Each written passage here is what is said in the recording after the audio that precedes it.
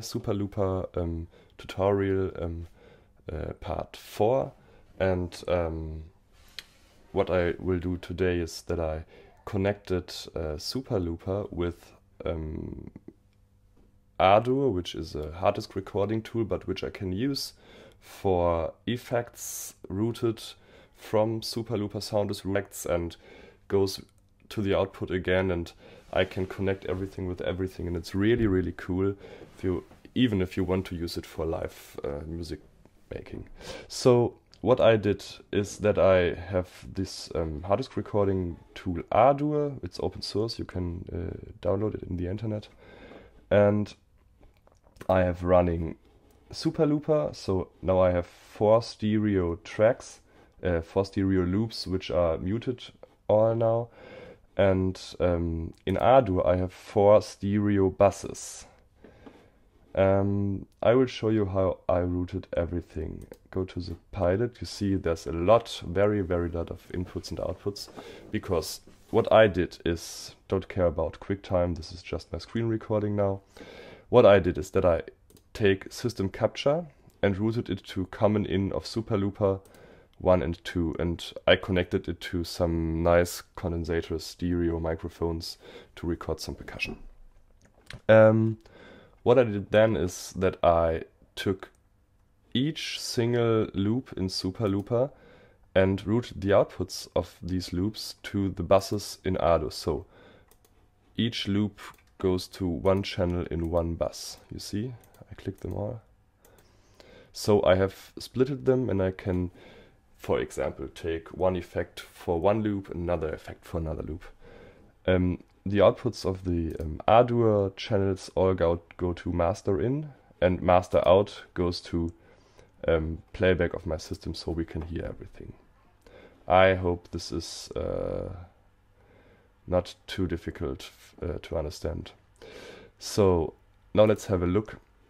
I will open SooperLooper so we can see SooperLooper and ardour in the background, so we can see what I do. First I want to show you what I recorded. This is not about high quality recording, this is just a tutorial, so don't be angry about the sound. I made some percussion in my studio, and I will show you the single loops. So first we have some conga sound. It's a wooden cajon conga. The next one is some bass drum like sound of my djembe. Sorry. Next track is some cajons. And I have some rainmaker shaking. All in stereo. Okay. Now let's hear all together.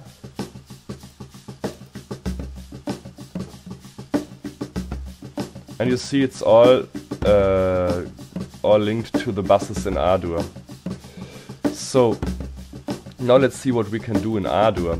I solo the first part in ardour, which is the conga sound, and I prepared some things, like I want to have some...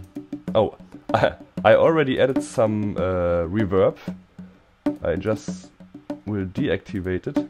This is the dry sound, okay. So I can use some equalizer, for example. So it loses some of the low sounds, so everything gets cleaner. Then let's have a look at this bass drum sounding djembe. I can add some equalizer here too. This is a graphic equalizer.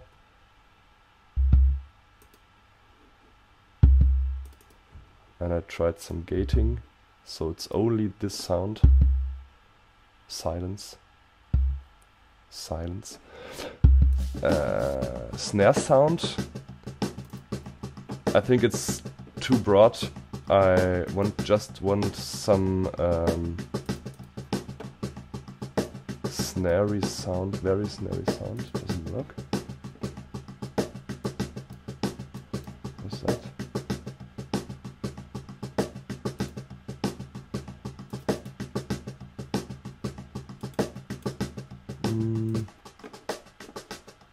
As you can hear, now it's a little smoother. Oh, what's that? I messed with this equalizer. Okay. Okay, let's have a look at this rain. Just for kidding, I added some delay to the rain to make it more broad. Okay, and now let's see it all together. And for example, we can add some reverb plate.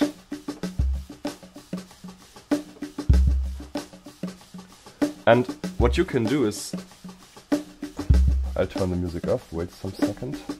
So, what you could do is that instead of, for live playing, for example, instead of using the jack pilot and routing the capture directly into SooperLooper, you could first take the bus, for example, add some delay or compressor or equalizer, and after that go into SooperLooper, which means that you can already record the effects you use in Ardour.